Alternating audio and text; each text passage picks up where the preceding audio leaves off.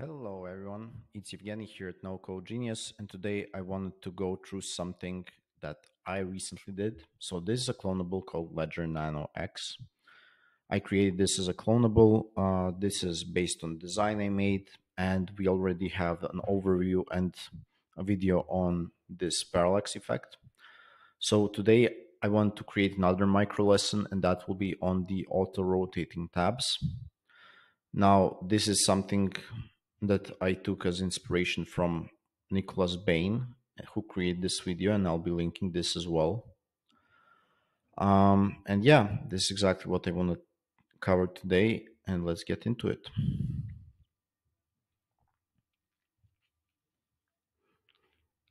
All right, so before we go through the custom code script, first things first, we've got to take a look at the structure here.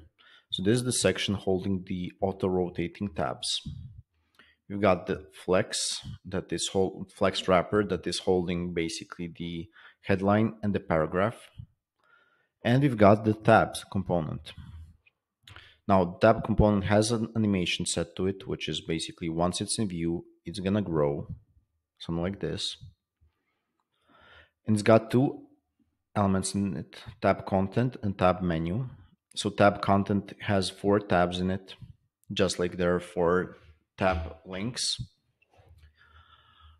Each tab content slide has, no, each tab has an image, and this is a GIF. So here you go, it's a GIF.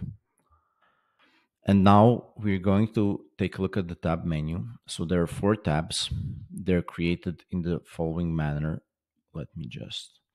They're created in the following manner. We've got the content and we got the background.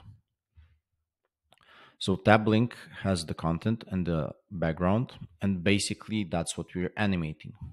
We create an animation that once the tab is changed, the background goes from 0 to 100% in width, and the opacity of the content goes from from 60% to 100%. So this is basically the way that animation looks like.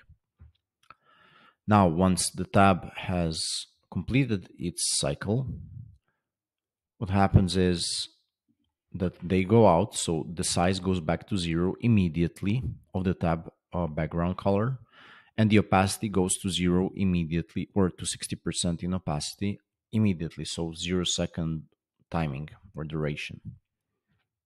Now, with that in mind, we have set the animation, so once the tab is clicked, or once the tab is now in cycle, and once it's out of cycle, what's going on.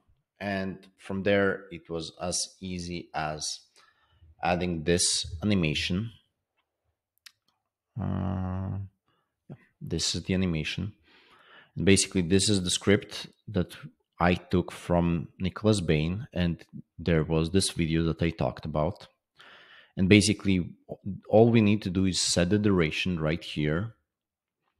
And we're taking a look at some classes. So auto tab link, you'll see that this is also there. So tab menu, that's their auto tab link first. That's their auto tab link. So once it's clicked, it's clearing the timeout, so the loop can begin again. So it is a pretty simple thing. You just need to set the duration, and the duration needs to be the same within this tab change animation. So you'll see that this is happening in 6 seconds. And if you go to the script, you'll see that that's the exact timing, 6,000 milliseconds, which is equivalent to 6 seconds. Lastly, we're just basically exchanging the classes. So this one and this one, and you'll be good to go. Also, there's a tab menu, so you need to specify which wrapper it is. That's the tab menu. And there we go. Here it is.